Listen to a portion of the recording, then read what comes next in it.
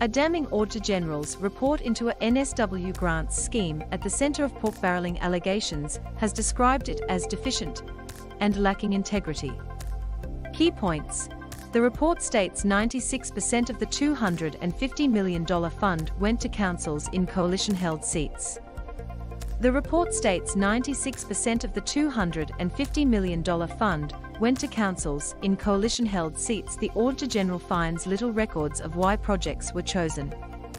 The Auditor-General finds little records of why projects were chosen. Gladys Berejiklian previously said the practice was not illegal. Auditor-General Margaret Crawford has found 96% of grants available from the $250 million Stronger Communities Fund were allocated to projects based in coalition-held seats. The former Premier Gladys Berejiklian had previously conceded that grants from the scheme were used to try to shore up coalition-held seats in the lead-up to the last election, but said the practice was not unique to her government. In her report to Parliament, Ms. Crawford said the scheme's guidelines lacked the necessary information to safeguard against biased or subjective assessment.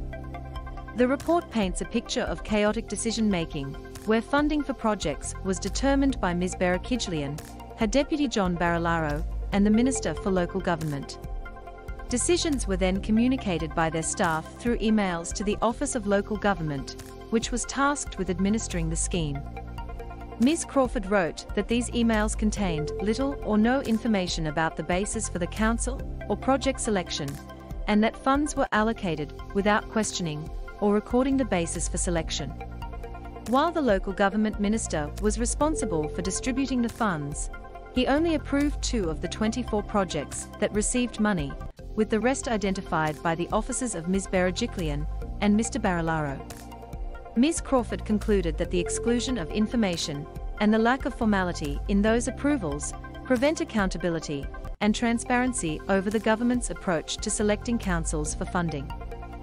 Former NSW Deputy Leader John Barilaro. AAP, Joel Carrot.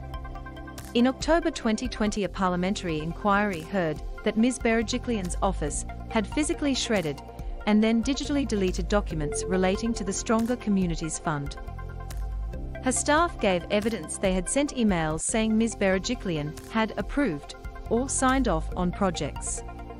But one staffer told the inquiry that was just a turn of phrase, and that the then Premier was not technically approving the payments, as that was not a role she had under the program. A month later, Ms. Berejiklian told reporters she was only consulted and provided advice on the grants, but she conceded the way the scheme was used amounted to pork barreling.